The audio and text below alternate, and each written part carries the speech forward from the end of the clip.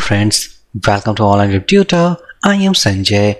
In this video we'll discuss a very interesting and a basic concept of CodeIgniter 4, and that is how to work with form validations. So form validations are the basic concept inside any application where we put form validations to validate user input values.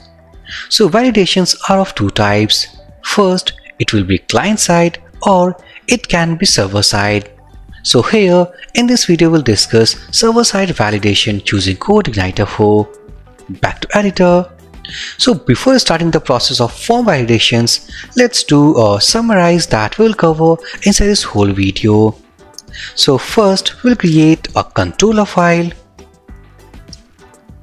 and inside that controller file we'll have a method, and that method will call a view file. And inside that view file we'll have a form, and that form will contain some input fields. So after putting all the values inside these input fields, then we'll submit a method of the same controller where we put our form validations. It means we are going to use server-side form validations. So after getting all the data right here in this controllers method, if we have any error, then those errors will be reflected to our input fields. So let's create all these things in action. So first I will create a controller file. So back to terminal. This is our project terminal. So let's say that I will work on employee management system. So I need to create an employee controller, and then accordingly we'll create a view file. So here PHP Spark, let's say make controller, and let's say employee. I will pass a suffix flag. It means it will create a file called employee controller.php. So press enter. Now we can see that employee controller.php file has been created inside controllers folder. Go to editor, go inside app, controllers, and here we have employee controller. Now inside this class we can see here we have index method. So inside this index method, instead of this comment line, let's return view, and I will call a file, let's say add employee, and this will be our view file. And so let's first create that. So I will copy add-employee, go inside app, views folder, and inside this folder let's create a new file called add-employee.php. So for now let's pass a static message, welcome to add employee form. So if I save and let's go inside config folder, I will open routes.php, and let's say that routes I will call get method, and here if I will call, let's say add-employee, so in that case we need to call our employee controller, and from employee controller we'll call index method.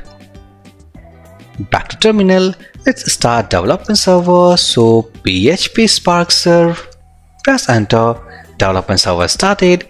So I will copy this project URL, copy link, back to browser, open a new tab, and here let's paste our project URL, press enter. So it will open the landing page, and this refers to this URL which is calling site controller and index method. But I'm interested to open this add-employee, so copy that /add-employee. So welcome to add employee form. Now next we need to create a form inside this view file. So to create a form, back to browser, go inside w3schools.com. I will go inside this bootstrap section, and from all these versions let's select bootstrap 3. And here what I will do, I will go first inside this BS panels, it means bootstrap panels, and I will copy the code of this panel heading. So click in, try it yourself. It will open an editor where we can copy all the code snippets. So I will just copy all the code from here, back to editor. So let's go and paste all the code here. Or what we can do, Let's go and remove the static message as well. Paste all the HTML here, and according to our need, let's update some structure. So instead of calling bootstrap example, it will be add employee form. Go here inside this div, it means inside body, div class container, inside panel heading, let's say add employee. Go inside this div class panel, panel-default. So instead of calling class panel-default, I will call this class called panel-primary. And here inside panel heading, let's change to add employee. And right here inside this panel body class, here we have this message called panel content. So I will remove that, and instead of that message, I will go again to this w3schools.com, search for bootstrap forms. I will click on that, and here let's choose a layout first.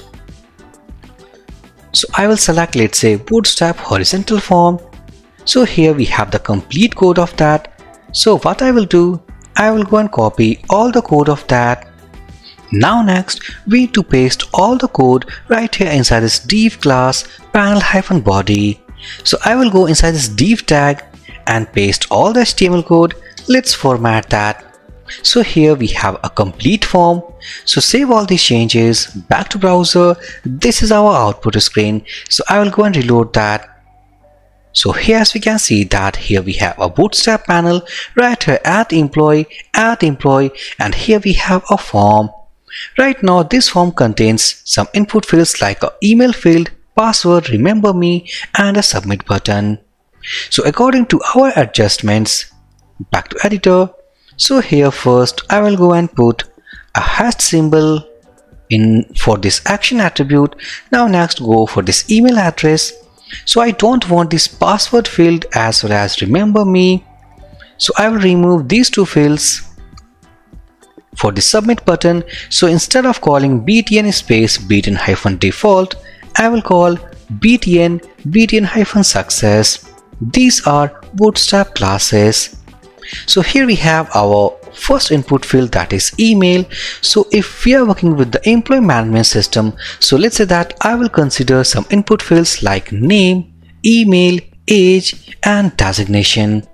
So here I will copy this div tag, pasting it here, and let's call it as the first field we have for employee name. Its name here. Next we need to go inside this type attribute. The field should be type equals to text, id equals to, it will be name, and also we need to add a name attribute, and that is equals to name, and in place of placeholder let's enter name value. So all we have done with the first field. Next we have the second field, that is email, which is already okay. Only I need to add one more attribute, that is name, which is equals to email, and here we have type equals to email. So I will copy this one and paste after this email field, and I will call it as, let's say, age. So here for its age, name equals to age, and id is also equals to age. And I will change from input type email equals to input type text. Also you can take input type equals to number, but here I will consider text field for this age input field. And finally one more field we want, and that is for designation. So here let's say designation, type equals to text, in this let's say name, and I will pass, let's say, designation, age equals to, or let's say id equals to designation, into designation, and also this field is also equals to type equals to text. If I save all these changes, back to browser, go inside our output screen, just reload this page. Now we have name equals to or input type text field, age equals to or input type text field, and instead of calling age, I think that we did a mistake here because we have changed. And the mistake is that we have two name fields. We can see here name and name. So instead of name 2 times, we want a field for email address, and by mistake actually we have removed or updated. So after name field we want for email, so name 4 equals to email, ID equals to email, and also type equals to email. In place of placeholder attribute, enter email. All we have done. So if we go and reload, now we can see name, email, age and designation. Now let's create a route. It means whenever we submit the values for these input fields, click on submit, so where it will be uploaded. So go here, go to routes.php. So as we can see, this route we can hit using get method. So the same route we can create by using post request. So I will copy, pasting it here, and by using instead of get method, let's call it as using post method. It means when we reload this page by pressing or hit enter using this address bar, it means get method is working. But when we submit this form using post request type, so in that case this line of code will work. So instead of calling these two lines for the same route, only the difference is that the method will be different. So what we can do here, just remove this line, and instead of calling 2 lines of code, I will call a method called match here. Look at here, we need to pass verbs. It means I will pass an array, and here we need to pass our request type, so get post, and in the second value we need to pass our route, and it will be @employee, and next we need to pass our controller, so it will call employee controller, and for employee controller it will call index method. So instead of calling a single route 2 times, means the first by using get method and the second using post method, now we have converted into a single line of code. It means this route we can hit, either we can hit using get request type or using post request type. And once we do this, it means that we are hitting the same method of this employee controller. So if I go inside employee controller, so also this index method will be hit using get request type. So how to handle that? So I will create a if block. So let's say this request, and I will use get method equals to post.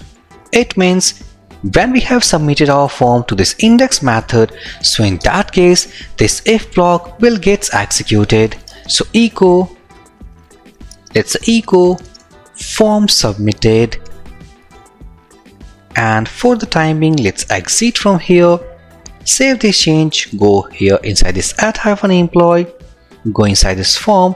So I will add one more attribute, that is equals to method, and I will call it as post request type, because we are submitting this form using post request type.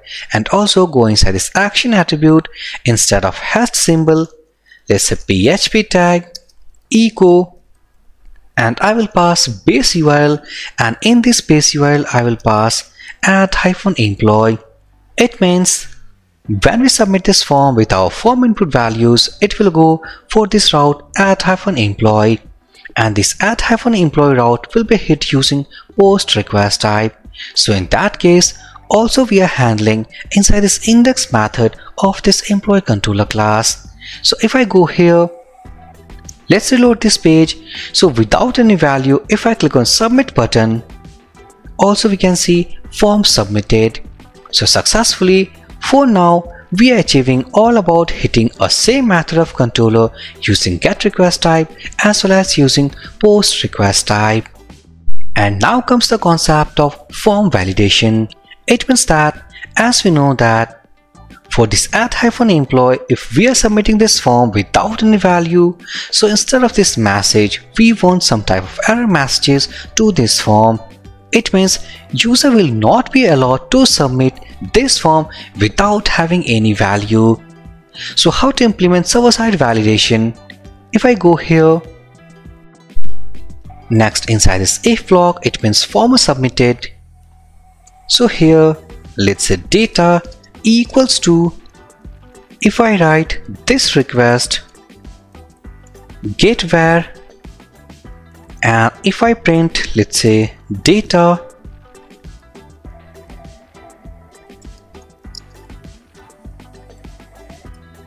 let's see, if I go and reload, I'm clicking on submit button without having any value. Now we can see that we are getting an array, and inside this array we have name, email, age and designation. These are the name attributes of all those input fields what we have created inside our form. So as we know that we don't have any value, so that's why all these keys are empty. So on the basis of these keys, actually we can put our form validations right here inside this if block. So what I will do here, let's first create our rules here. So I will make an array, and here the first field we have called name, next we have email, then we have age and designation. So let's say that I want to make this designation as an optional field. It means either we can have the value or we don't have any value. But for these fields like name, email and age, the value is must needed. So here for this first field called name, I will put our first validation rule that is required. So here, same for this email address called required, and for this age field, it is also required. So these are our rules what we have defined for our input field values. So I will go and remove that, and I will use another if block, and in this block I will use the concept of validate method. So look at IntelliSense, the first value we need to pass the rules. So already we have created our rules here, so I will pass rules and I will put an exclamation. It means that if we have any error, it means we are submitting our form without having any value. So in that case, this if block will get executed. So this is a error block. So after getting any error, what I will do, let's return view, and I will go back to our layout called add-employee, but this time we need to pass our validations what we will get from our server side. So here let's create a key called validation, and in this validation I will pass a method called this.validator. This is an object. By the help of this object, actually we can access a method called list errors. So as simple as that, inside this view file we are passing a validation key which stores an object, and by the help of this validation key we can call list errors method inside our view file. So I will go inside add-employee, and let's say that after this panel body or before form, let's create a PHP tag, and here let's say if each set validation, it means validation variable is available. So in that case, for now let's say print r validation because it's an object, and we'll call list errors method.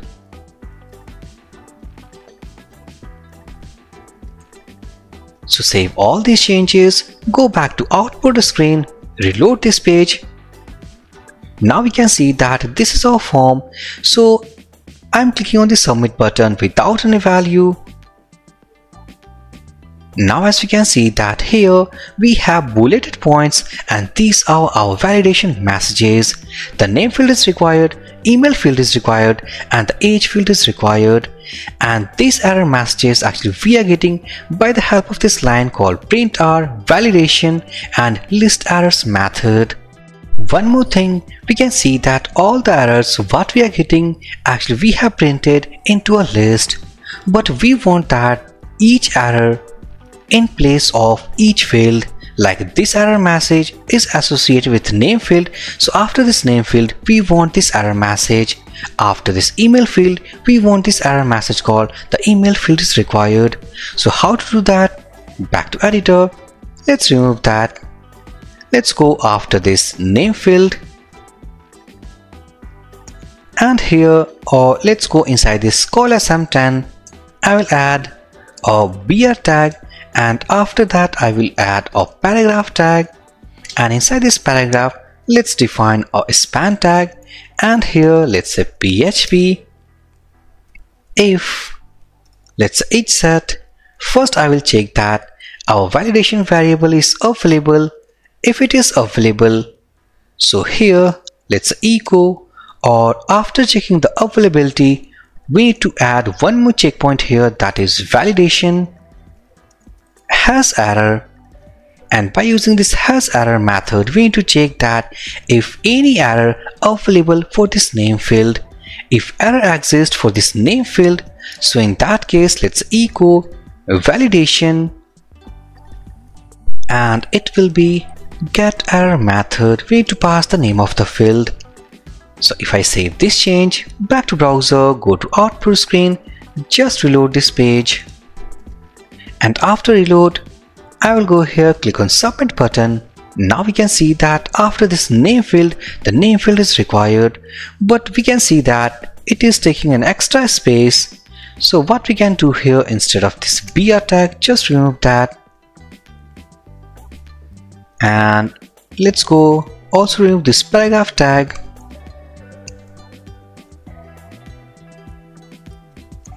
After removal of paragraph tag, what we can do here, let's format this code a bit here. So inside this span tag we can see that here we have our first if block where we are checking all about our existence of validation variable. If it exists, then we are checking that if any error is available for this name field. So after getting an error message, then we have this if block and we are printing that.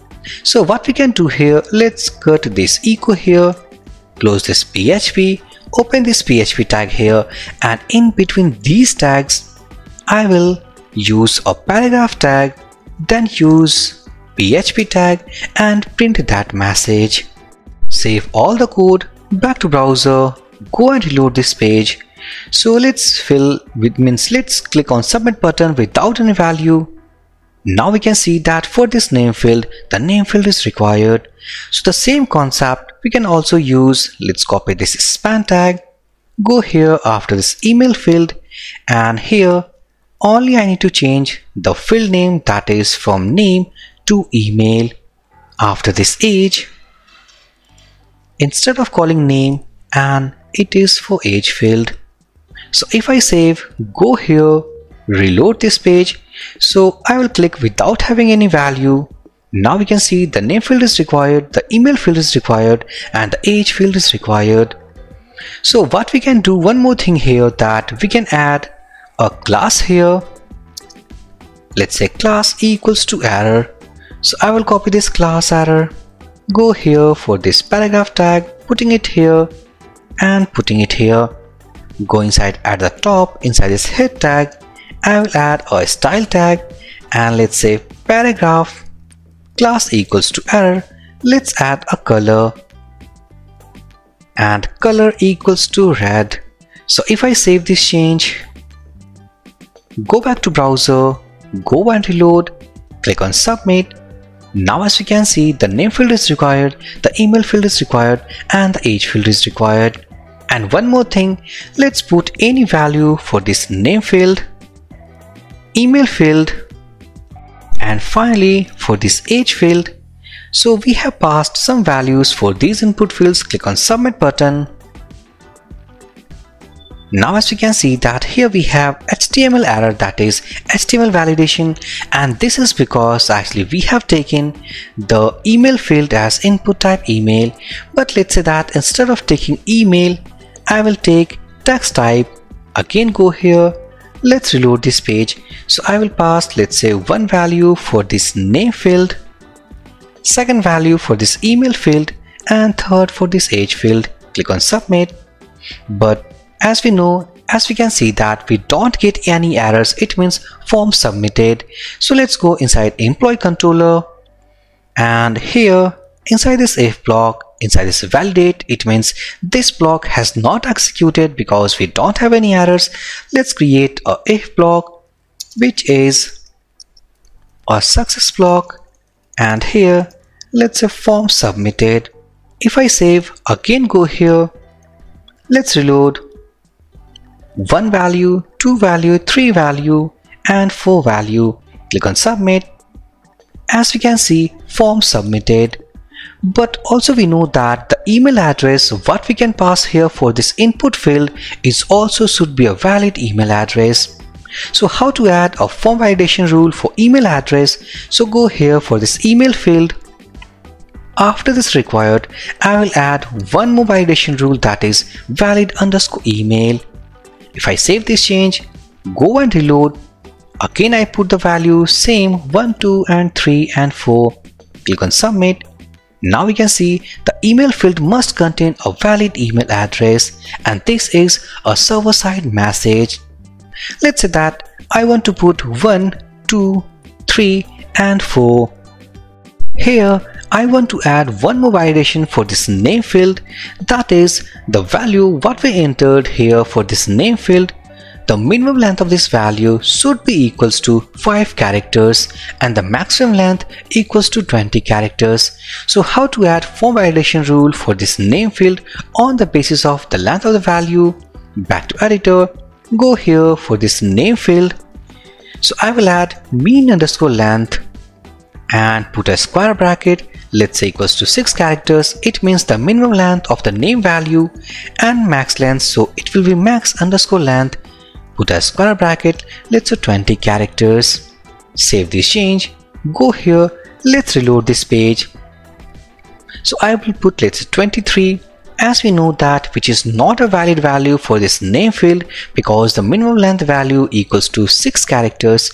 So when we click on submit button, now we can see that the name field must be at least 6 characters in length. And also if we put a long value, also we know that the maximum characters of this name field should not greater than 20 characters. Click on submit. Now we have another error, the name field cannot exceed 20 characters in length. So successfully now we understood all about our form validation rules. Let's add one more rule for this age field. So for now it is only required, but as we know that the age value should be numeric value.